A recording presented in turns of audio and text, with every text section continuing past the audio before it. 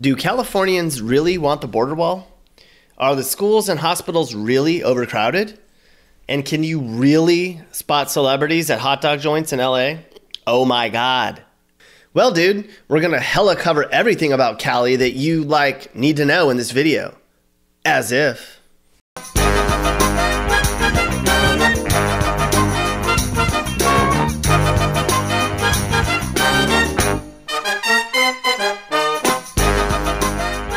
Okay, before I start, I grew up here, so don't even try with that you know nothing about California crap. Hi, Mom. When you say California, a lot of people think of snobby, Botox, yoga people eating salad. Or they think of hot, tan surfer chicks. Or plastic banning hippies. Fact is, there's a little of everything here. It's very diverse, and each area of California has a completely different culture and vibe. California could be like 8 different regions. Let's begin in the mountainy region near the Oregon border, where you'll find California's hippies and hicks, tons of weed operations, and bears. This is perhaps the only real green part of the whole state. Then there's the eastern Sierra Mountains, which have throwback mountain towns, skiing, and Lake Tahoe, which means gambling and degenerates. Here on the eastern side of the state, it's basically all deserts. Death Valley's here. This also includes the main route to Las Vegas. The 4-hour drive to Vegas is the only time people in California actually see California's deserts. The Central Valley is basically smelly farms, illegal farm workers from Mexico, and crummy, poor, boring cities like Fresno, Stockton, Bakersfield, and the state capital, Sacramento. This might be one of the most uninspiring state capitals in the nation. As such, it has the nickname Sacramento. Perhaps the most notable section of the Central Valley is Napa, which includes very pretty wineries, where middle-aged women take their friends to get hammered and gossip about their failed marriages. Of course, you have the Bay Area with its hippies, granola eaters, thugs, rich techies, poor wannabe techies, smarty pants, Asians, and bums. The Bay Area is very expensive, crowded, and frankly filled with poop. At least San Francisco is. Across the bridge in Oakland is where everybody gets capped. Probably the best part of the state is the Central Coast, from Santa Barbara up to the Santa Cruz region.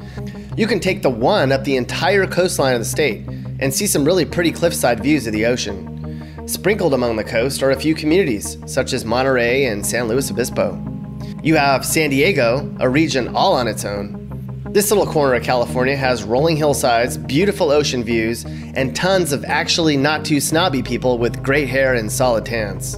San Diego is probably the best city in the country. And then you have Southern California. You could actually break Southern California up into 10 different areas. It's really crowded here, it's expensive, dirty, and everyone's high. Oh, and it's like half Mexican. LA is okay. You might spot a celebrity every now and then if you go to the fancy areas like West Hollywood or Brentwood, but many people here are materialistic. You don't spend too much time actually visiting people because the traffic's so bad, mostly the 10 or the 405. Oh yeah, and it's not Interstate 10 or Highway 91, it's the 10 and the 91. That's a California thing. LA is also the biggest city in the world to have such a horrible public transportation system. You hardly ever see anyone with a decent job on the light rail here, and you never see anyone with a decent job on an LA bus. As if. Orange County is really the only place in California where you'll find the blonde hair, big boobs, and fancy cars you see on TV. Like LA, Orange County is also crowded and expensive. Disneyland's here, which is crowded and expensive. The most popular beaches in California are in Orange County. They're crowded and expensive. The only place in Southern California that's not expensive is inland Southern California, or what locals call the IE. This is where you move if you don't want the LA drama or can't afford it. It's hot here. Did we mention California's expensive? Unless you want to live out in the desert somewhere, there's not an affordable house as far as the eye can see. You'll pay $500 grand for a small house with a tiny yard. There's mountains in Southern California too, but the people who live here don't actually visit them, mostly because they can't drive in the snow or the rain. No, they go to the beaches on the weekends instead. And the water here is really cold, by the way. While some of the beaches in Central and Northern California are some of the prettiest in the country, where you can spot seals and whales, the Southern California beaches, from Malibu to San Diego, are filled with cigarette butts. California girls, they're unreliable. Oh, oh, oh, oh, oh, oh. Let's talk about the food in California. The Golden State's defining go-to culinary choice is one of the state's estimated 7 million fast food restaurants. Favorites in California include In-N-Out, Jack in the Box, Baker's, El Pollo Loco, Taco Bell, Tommy's, Jack in the Box, I said that already, and McDonald's, which originally started here. And of course there's Del Taco. Whenever I feel like a great tasting meal, I go back to Del Taco again. If you watch this channel regularly, you'll know we are big fans of some Del Taco. Also very popular in California is just generic Mexican food. There's just a bunch of mom and pop Mexican joints here. California Mexican food has a style all its own. When asked what their favorite food was, Californians answered with a resounding Mexican food,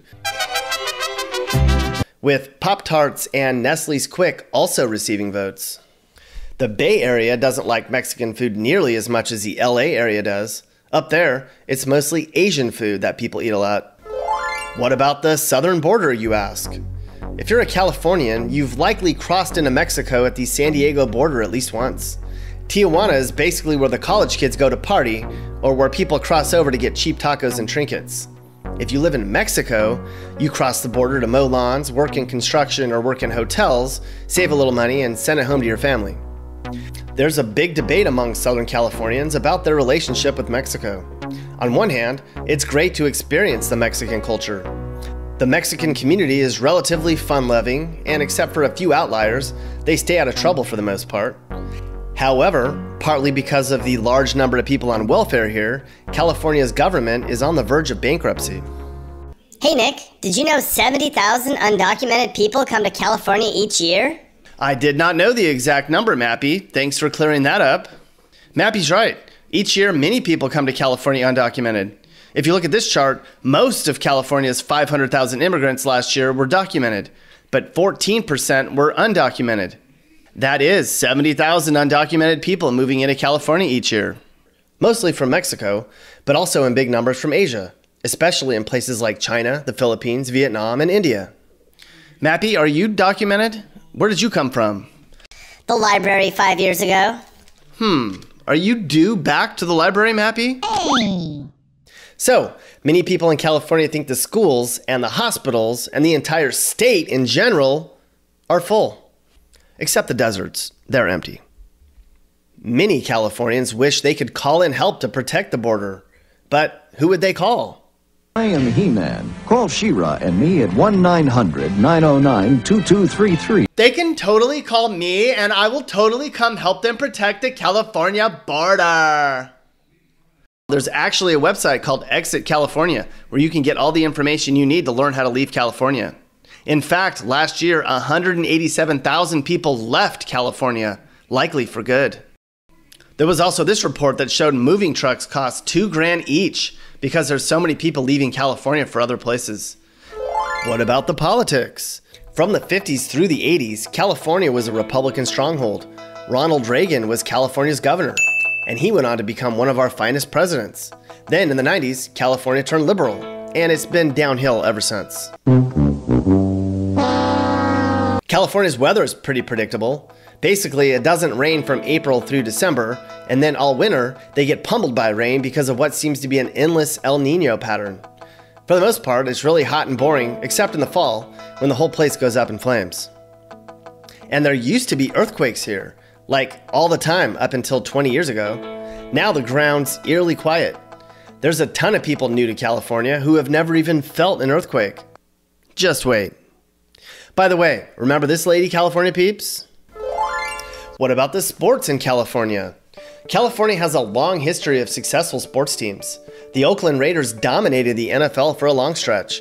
From 1967 through 1978, the Raiders finished either first or second in their division, winning 2 championships.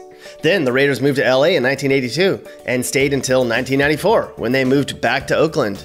That's why just about everyone, especially the Mexicans, love the Raiders in Southern California. There's a decent number of Rams fans and a smattering of Chargers fans in Southern California.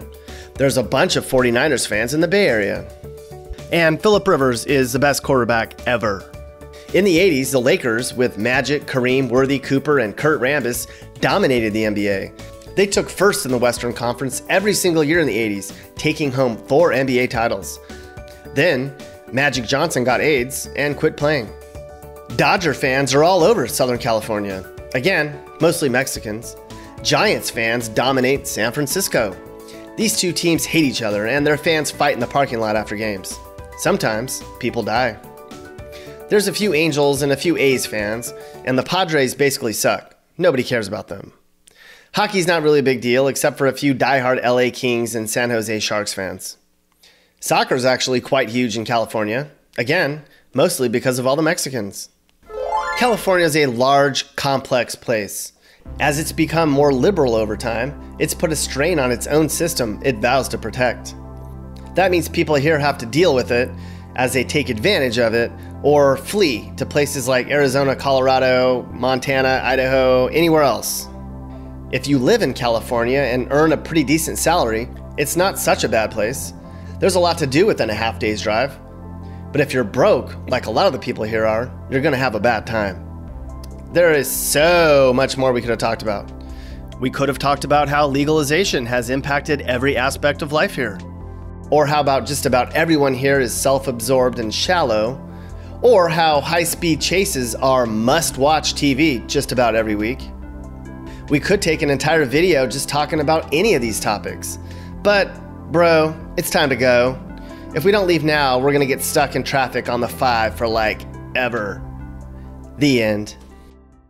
Don't forget to subscribe and watch the next video. We also have a second channel called Home Snacks Jr. Those videos are also great.